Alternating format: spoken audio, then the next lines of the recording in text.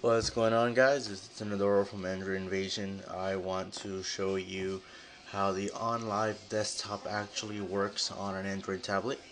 Now I'm using the Samsung Galaxy Tab 7.0 Plus, and technically it's not officially supported by my device, but by the magic of the XA developers, you can actually get the download link off of the XA developers website. I myself won't show you how to do it, but with the magic of Google, you can do it yourself. So let's just go straight to the Onlive desktop application. I believe I should have it. There we go, Onlive desktop. See, it's asking me for my information, so I'm just gonna sign in. Everything's already set up. Takes a little bit to connect because it's connecting remotely to a server PC. Well, that's how they put it. You're basically doing the same thing you do with the online games. With the Onlive games, you're accessing a server that they already have set up. And with Onlive Desktop, you're going to access a server they have set up with Windows 7. So as you see here, it syncs up with your Onlive account. If you actually go to the Onlive website, you'll be able to set up what applications actually go, what documents you can actually put here to view: pictures, music. So this over here is the My Documents link. Everything works with just one tap. You don't have to double tap or anything. It's made really well for single tapping. Now, the documents on the side is the one that I was telling you about. When you edit your documents online, you actually upload them to their server and it will show up here. This is something I was working on earlier when I first downloaded this. So let's just open up. It's a Word 2010 document, as you see, because it's an from Android Invasion. And I'll open up the keyboard. And as it's a full QWERTY keyboard, of course this is on a 7-inch screen, so it's not going to be too great. Let's answer. There isn't too much lag on this. It's actually not that bad of a keyboard, to be honest. It works decently. This is a test.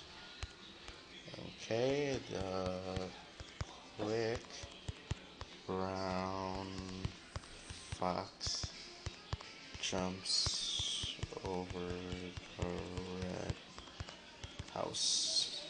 Well, see, there were some errors, but nothing too bad. There is no right clicking here, so oh wait, maybe I get something. Let's just try closing the keyboard to see if maybe we can get a right click, so we can fix the spelling. Nope, just opens up the keyboard again. Oh, so there's no autocorrect on this, as you see, but it does tell you when you made a mistake. Let's see how it's moving through the actual. Okay, so the scrolling bar on the side is inverse, so when you move the mouse up, it actually moves down. If you can see with screencast, I have a pointer there so you know what I'm talking about. This isn't exactly too bad. You can use this to edit things. It's nice to have Microsoft Word, as a... Let's move this over. Oh, that was awkward. What's that? It's nice to have Microsoft Word, on a tablet. You don't have to worry. But yeah, let's save this. If you're not too into using something like Polaris Office or Doxigo, which I myself personally am, I prefer to use Doxigo when I'm taking notes in school. But let's see, what's in this pack? Windows Touch Pack. Let's see, apparently there's some games or things you can actually do with touch. So this is Windows 7, and I'm assuming this is like a tablet version of it. I know there are actual Windows 7 tablets you can use, which is why this actually works so well. Let's see, what does this do?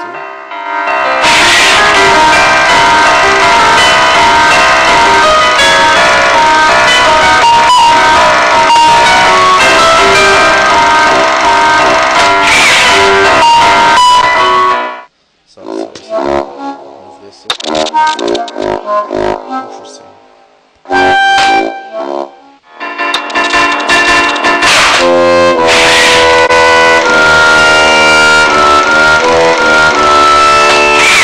What this is one or two. There. So rotate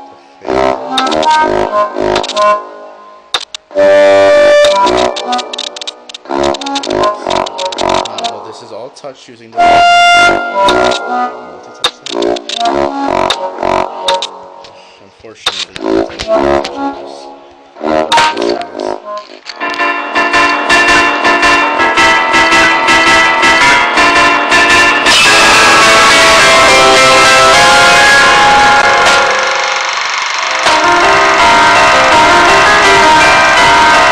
off of a server.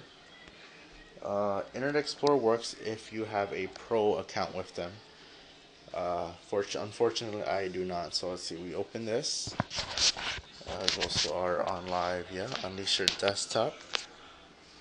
Let's check Gmail. Maybe we can actually open up our Onlive desktop standard service does not support general web browsing. So if you have a pro account, I think it costs $4.99 a month to do that. You can actually browse the web. On Internet Explorer without having any issues. Let me try to open up a PowerPoint presentation. Let's open up PowerPoint. I don't have any PowerPoint presentations loaded up, so let's just edit something and let's see what we can do with this. Notes. Oh no! As you see, I'm trying to get the keyboard to open up, but it doesn't look like I'm having any chance on getting it to. Let's see. Maybe I can try drawing tools. Ink tools. No. Oh boy, this is a bummer. I'm trying to use the PowerPoint. I can't seem to open up the keyboard. That's right here. Oh wait, I know what I have to do. I was being an idiot. Let's open this back up. Click to add title, and just press keyboard. Yeah, should have just done that. This is. Wait, am I typing? Oh. This is a test. I love Android Invasion. Okay, let's close this. Well, kind of got the gist of it. Now let's do the actual slideshow. Whoops. Let's move this back up to the top. Okay, slideshow. And from beginning. And, well, there you go, slideshow. And a slideshow. Click to exit. So as you see, this actually does work. It has actual uses. I'll test this out when I'm actually in classes, and I'll see whether I actually get some functionality out of this. Other than that, I don't think there's anything else we can really do. Let's see, what's this? Paint? Ooh, okay, I see this as being cool. Not bad. Alright guys, well I guess that's gonna be it. I don't want to save this. That's just my little review of Onlive desktop. You guys can check this out by downloading it. You can, if your device is not supported on the marketplace, you should go to XDA Developers and do a search for the Onlive desktop application. Because it's free, it's allowed to be posted there. Even though it's not supported, you can download it off the market. So that's it. I'll show you how to log out. You just press start menu and you press log out. And then that's it. Back to my home screen. So again, I'm Antonador from Android Invasion. Until next time.